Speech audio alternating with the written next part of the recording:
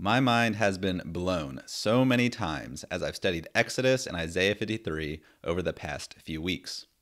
If you've attended a Messianic Jewish synagogue for a while, you know well how the New Testament portrays Yeshua, Jesus, as our Passover Lamb. You also know well how the New Testament considers Isaiah 53 to be a Messianic prophecy of Yeshua. This year, I am seeing how Passover, Isaiah 53, and Yeshua all intersect with one another. It has really deepened my understanding of how the gospel is portrayed in the Bible, and I want to share what I have been finding with you today. To start, Isaiah 52 and 53 make explicit and implicit connections to Passover, such as Isaiah 52, 3 through 4, which says, "For thus says the Lord, you are sold for nothing, you shall be redeemed without money. For thus says the Lord God, my people went down at the first into Egypt to sojourn there, and the Assyrian oppressed them for nothing." As we continue reading through the end of Isaiah 53, we will see more explicit and implicit connections to Passover, which we then will see also have explicit and implicit connections to Yeshua and the gospel in the New Testament. Of course, this should not come as a surprise. After all, Passover, Isaiah 53, and Yeshua's death and resurrection all have the same primary major themes of redemption, deliverance, and salvation from slavery from Egypt or sin. Exodus 14:13 says, "And Moses said to the people, fear not, stand firm, and see the salvation," or Yeshua in Hebrew, "of the Lord, which he will work for you today. For the Egyptians whom you see today, you shall never see again." Isaiah 52:10 says, "The Lord has bared his holy arm before the eyes of all the nations, and all the ends of the earth shall see the salvation," or the Yeshua, "of our God." Matthew 1:21 says, "She will bear a son, ye shall call his name Yeshua, for he will save his people," that's the Jewish people, "from their sins." Clearly, Exodus, Isaiah 52 and 53, and the gospel all have to do with salvation. But if we dig a bit deeper, we will see many more amazing and specific connections. Let's continue by looking at how important knowing the name of the Lord is to the Passover story, Isaiah 52 and 53, and the gospel. After it was discovered that Moses killed an Egyptian, he fled to Midian, and while in Midian, an angel of the Lord appeared to Moses in a burning bush and commissioned Moses to go back to Egypt to help free the Israelites from bondage. So starting in Exodus 3:13, let's read a portion of this conversation. It says, "Then Moses said to God, if I come to the people of Israel and say to them, the God of your fathers has sent me to you, and they ask me, what is his name? What shall I say to them?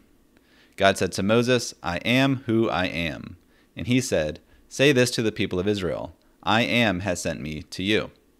God also said to Moses, say this to the people of Israel, the Lord, the God of your fathers, the God of Abraham, the God of Isaac, and the God of Jacob, has sent me to you. This is my name forever, and thus I am to be remembered throughout all generations." God shares his name, Adonai, the Lord, with Moses to then share with the rest of the Israelites so that they know who sent Moses and who will rescue them from bondage in Egypt. Later in Exodus 6, God emphasizes this again to Moses. Exodus 6, 2 through 3, and then verses 6 through 7 says, God spoke to Moses and said to him, I am the Lord. I appeared to Abraham, to Isaac, and to Jacob as God Almighty, but by my name, the Lord, I did not make myself known to them. Say therefore to the people of Israel, I am the Lord, and I will bring you out from under the burdens of the Egyptians, and I will deliver you from slavery to them, and I will redeem you with an outstretched arm with great acts of judgment. I will take you to be my people, and I will be your God, and you shall know that I am the Lord your God, who has brought you out from under the burdens of the Egyptians. God sharing his name, the Lord, with Moses and the people of Israel, ensured Israel knew who was making these promises to them and who was saving them from the clutches of the Egyptians.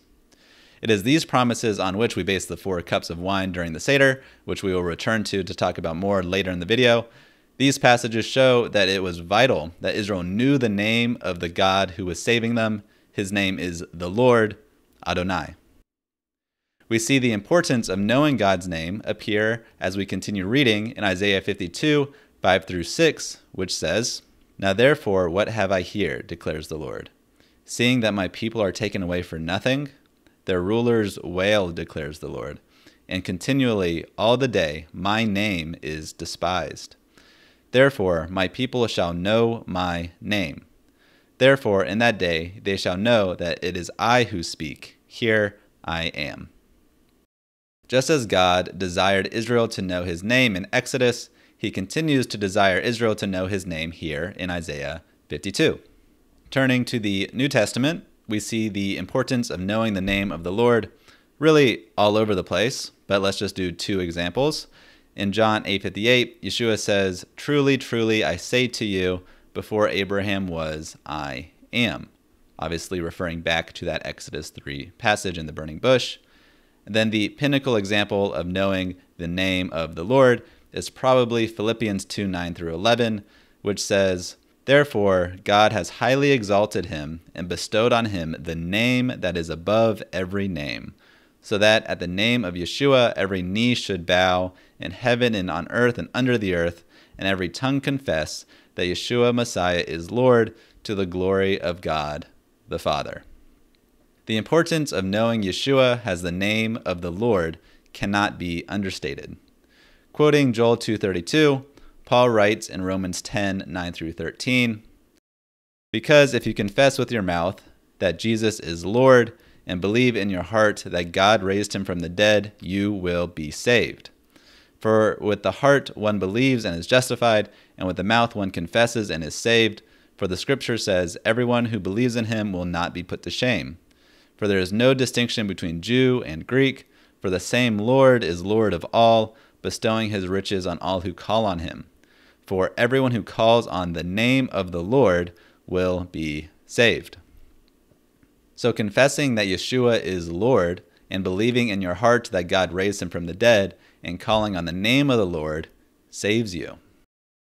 So just as knowledge of God's name was vital to Israel's experiencing salvation out of Egypt, knowing and calling on the name of the Lord Yeshua is vital to experiencing salvation from sin. And as a bonus, let's keep reading Romans 10 to see a really cool connection between Paul's letter and Isaiah 52. Let's pick up right where we left off in Romans 10:14 and read through verse 17. "How then will they call on him in whom they have not believed? And how are they to believe in him whom they have never heard? And how are they to hear without someone preaching? And how are they to preach unless they are sent? As it is written, how beautiful are the feet of those who preach the good news." To answer his own rhetorical questions about Israel, Paul quotes Isaiah 52:7, which is right where we left off. Isaiah 52:6 through 7 says, "Therefore my people shall know my name," as we were just discussing. "Therefore my people shall know my name. Therefore on that day they shall know that it is I who speak. Here I am. How beautiful upon the mountains are the feet of him who brings good news," as Paul quoted right after discussing the name of the Lord in Romans 10. "Who publishes peace, who brings good news of happiness, who publishes salvation," or Yeshua in the Hebrew, "who says to Zion, your God reigns." To note, Isaiah is introducing the gospel message here. In the Septuagint, an ancient Greek translation of the Tanakh from the 3rd century BC, uses the word euangelion for good news. Euangelion is the same word the New Testament uses for the gospel, or the good news, such as in Mark 1:1 and Romans 1:1. And we will dive into this a bit more later into the video as well. Back to Romans 10, Paul doesn't stop at quoting Isaiah 52:7. Let's again pick up where we left off in Romans 10:16 and read through verse 17, which says, "But they have not all obeyed the gospel. For Isaiah says, Lord, who has believed what he has heard from us? So faith comes from hearing, and hearing through the word of Messiah." Here, Paul quotes Isaiah 53:1, which says in full, "Who has believed what he has heard from us, and to whom has the arm of the Lord been revealed?" So here we see Paul is really marching through Isaiah 52 and 53 in Romans 10, and as you read the rest of Romans 10, he continues even into Isaiah 65. Paul is thoroughly grounding his understanding of the power of hearing the gospel and knowing the name of the Lord in Yeshua in Isaiah 52 and 53. All right, now let's turn back to our connections between the Exodus story, Isaiah 52 and 53, and Yeshua. All three make note of the importance of not only Israel seeing Adonai bring salvation, but also the nations of the world seeing Adonai bring salvation. Exodus 7:5 says, "The Egyptians shall know that I am the Lord, when I stretch out my hand on Egypt and bring out the sons of Israel from their midst." In Exodus 9:16, God says this about Pharaoh, "But for this purpose I have raised you up, to show you my power, so that my name may be proclaimed in all the earth." And then in Exodus 14:17 through 18, the Lord said to Moses, "And I will harden the hearts of the Egyptians so that they shall go in after them, and I will get glory over Pharaoh and all his host, his chariots and his horsemen, and the Egyptians shall know that I am the Lord, when I have gotten glory over Pharaoh, his chariots, and his horsemen." Clearly, God saving Israel had a dual purpose. First, to make his name known to Israel, and second, to make his name known to Egypt. Both would be accomplished by the Lord saving Israel from slavery in Egypt. Now, back to Isaiah 52, reading verse 10 and then skipping to 13 through 15. "The Lord has bared his holy arm before the eyes of all the nations, and all the ends of the earth shall see the salvation, Yeshua, of our God. Behold, my servant shall act wisely. He shall be high and lifted up, and shall be exalted. As many were astonished at you, his appearance was so marred, beyond human semblance, and his form beyond that of the children of mankind. So shall he sprinkle many nations. Kings shall shut their mouths because of him, for that which has not been told them they see," which Paul quotes this part of the verse in Romans 15:21, "and that which they have not heard they understand." Isaiah emphasizes that all the nations experience the salvation brought by God's holy arm. Of course, this is what the entire New Testament is about, God bringing salvation to Israel and the nations. Just to pull a few examples, Matthew 1:21 says, "She will bear a son, you shall call his name Yeshua," which is Jesus' Hebrew name and means salvation, "for he will save his people from their sins," his people being Israel. And then Luke 3:4 through 6, which quotes a prophecy which Luke sees as being fulfilled by John the Immerser, who has come to prepare the way of the Lord Yeshua, declaring an immersion of repentance for the forgiveness of sins. Verse 6 says, "And all flesh shall see the salvation of God." Paul says in Romans 1:16, "For I am not ashamed of the gospel, for it is the power of God for salvation to everyone who believes, to the Jew first, and also to the Greek." And Paul says in Romans 15:8, "For I tell you that Messiah became a servant to the circumcised to show God's truthfulness, in order to confirm the promises given to the patriarchs, and in order that the Gentiles might glorify God for his mercy." Passover, Isaiah, and the gospel all emphasize God showing his saving power to Israel and to all the nations of the world. And another bonus, if we pick up right where we left off in Exodus 14, we can see another awesome connection between Exodus and Isaiah 52. Exodus 12:33 says, "The Egyptians were urgent with the people to send them out of the land in haste." Exodus 14:18 through 20 says, "And the Egyptians shall know that I am the Lord, when I have gotten glory over Pharaoh, his chariots, and his horsemen." Then the angel of God, who was going before the host of Israel, moved and went behind them, and the pillar of cloud moved from before them and stood behind them, coming between the host of Egypt and the host of Israel. Isaiah 52:12 says, "For you shall not go out in haste, ye shall not go in flight, for the Lord will go before you, and the Lord of Israel will be your rear guard." So first, Isaiah refers to Exodus 12 and reverses the urgency. Now Israel is not to go in haste. And then pulls from the imagery of God going before and after Israel in Exodus 14, only 2 verses after in Isaiah, emphasizing that the Lord has bared his holy arm before the eyes of all the nations. All the ends of the earth shall see the salvation of our God. Isaiah 52:10, which follows the pattern of Exodus 14. Egypt will see God saving Israel, and God will be Israel's front and rear guard.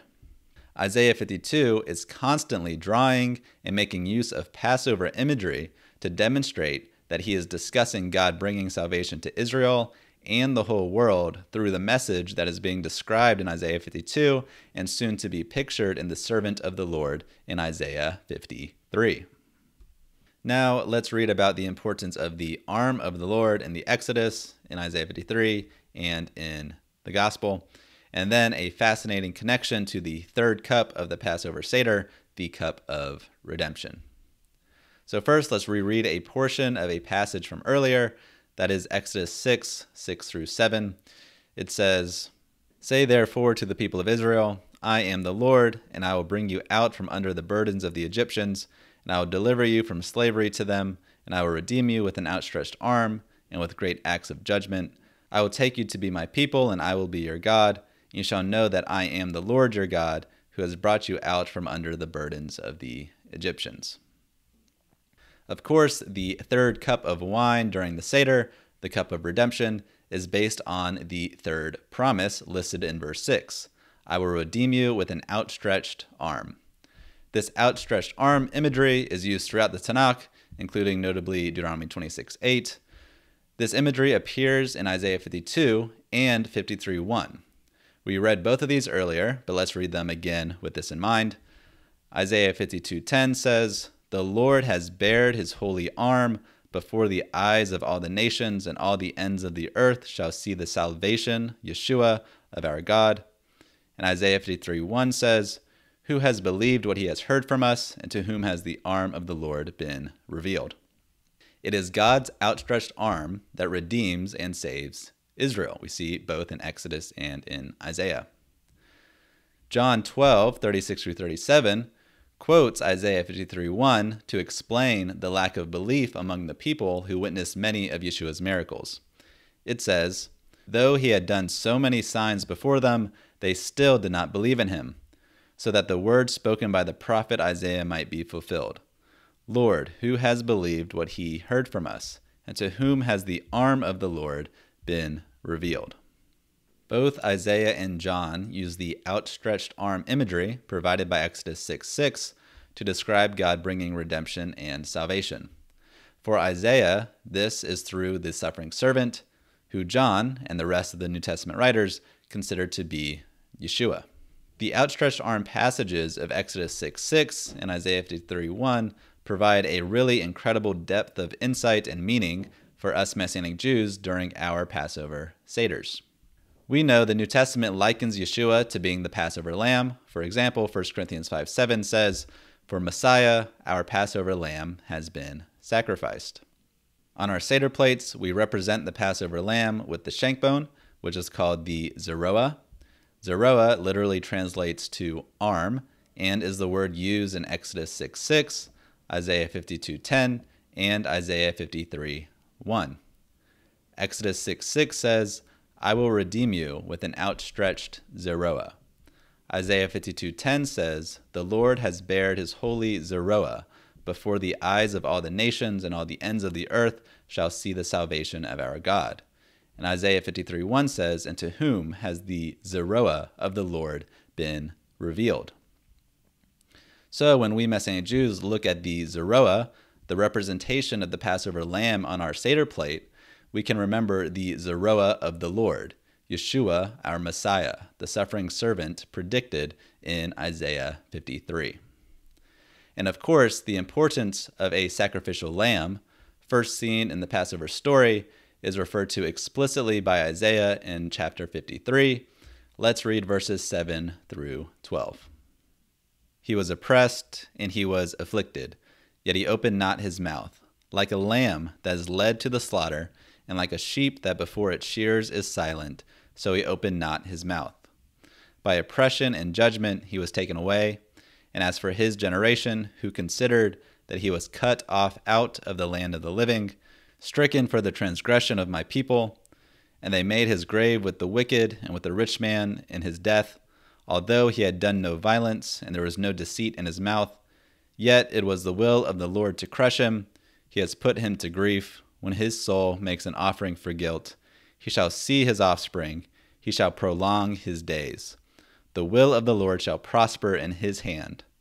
Out of the anguish of his soul he shall see and be satisfied. By his knowledge shall the righteous one, my servant, make many to be accounted righteous, and he shall bear their iniquities.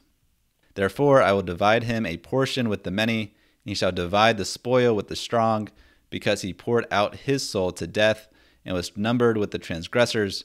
Yet he bore the sin of many and makes intercession for the transgressors. Isaiah pulls from the sacrificial lamb imagery of the Passover story to describe an even greater sacrificial lamb, a sacrificial lamb that was killed for the transgression of my people and was buried and was an offering for guilt, bearing the sin of many, and yet will see his offspring and prolong his days, continuing to live after his death, and will make many accounted righteous. Of course, we know this describes Yeshua and is, in fact, the gospel message. We see the New Testament authors make reference to Isaiah 53 countless times, but let's read one example, Acts 8:32 through 35. In this passage, Philip approached an Ethiopian eunuch traveling from Jerusalem who was reading from Isaiah. Starting in verse 32, it says, "Now the passage of the scripture that he was reading was this: Like a sheep he was led to the slaughter, and like a lamb before its shearer is silent, so he opens not his mouth. In his humiliation justice was denied him. Who can describe his generation? For his life is taken away from the earth." And the eunuch said to Philip, "About whom, I ask you, does the prophet say this? About himself or about someone else?" Then Philip opened his mouth, and beginning with this scripture, he told him the good news, the euangelion, about Yeshua. Isaiah 52 and 53 is a literal account of the gospel of salvation, the good news, the euangelion of Yeshua, our salvation, our Passover Lamb, the Lamb of God who takes away the sin of the world. In Exodus 13:3, Moses says, "Remember this day in which you departed from Egypt, from the house of slavery, for by a powerful hand the Lord brought you out of this place." God repeats this instruction to remember the Exodus frequently throughout the Tanakh. We are to remember the Exodus when we put on the talis, when we observe Shabbat, and of course when we observe Passover. And it is Jewish tradition to remember the Exodus every day. Just as we remember the Exodus every day, let's remember the good news every day. As 2 Timothy 2:8 says, "Remember Yeshua Messiah, raised from the dead, descended from David. This is my gospel." If you learned something new today, like, subscribe, and share with your friends. If you like the script for this video, shoot us an email at 2messianicjews@gmail.com. Thank you for joining us, and see you next time.